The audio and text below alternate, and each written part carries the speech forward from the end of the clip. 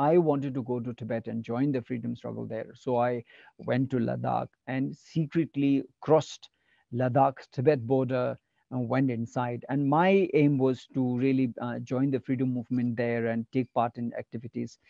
But my planning was poor, and I was ill-equipped to set up any kind of a solid ground link with people inside Tibet. So after 5 days of traveling inside Tibet, I got arrested. I was blindfolded. I was beaten, tortured, interrogated for hours and hours and hours. So, and then they threw me in jail in Ngari region of Western Tibet. And when they were not satisfied with the answers, they took me to Lhasa.